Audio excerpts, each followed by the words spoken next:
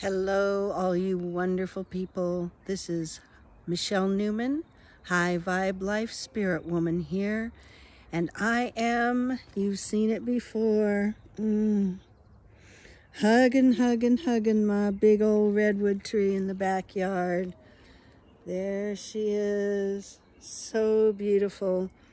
There's a hawk that lives up in the very top, comes and sits there and lands, and we've seen him with his mate, and it's really an amazing time we're entering. A couple of weeks ago we had the beautiful sacred week.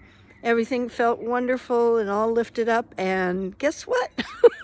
Life changes. It's changes and challenges, because today is Pluto in retrograde.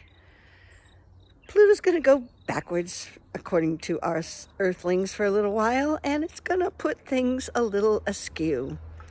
Add to that into the soup, tomorrow is Saturday in the afternoon is the new moon in Taurus. So it's kind of a little dark, and we got all kinds of Taurus-y things going on.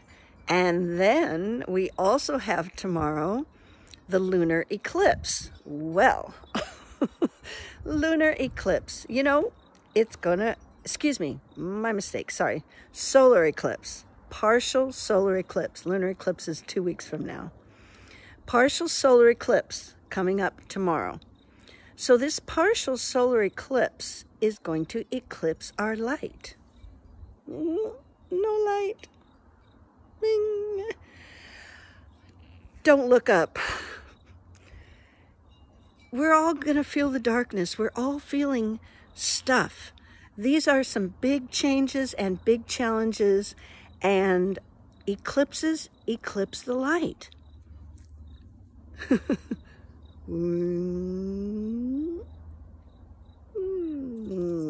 Gone light.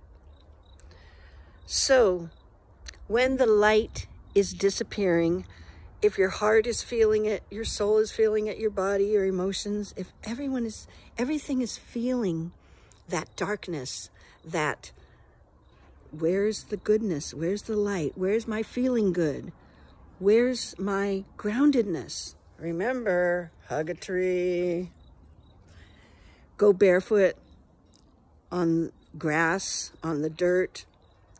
Feel the earth, earthing. We've all heard of earthing.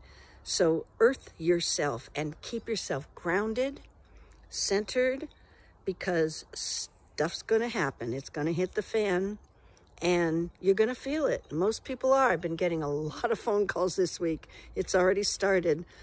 People are feeling very ungrounded or scared, or something's not working, or they don't know what to do.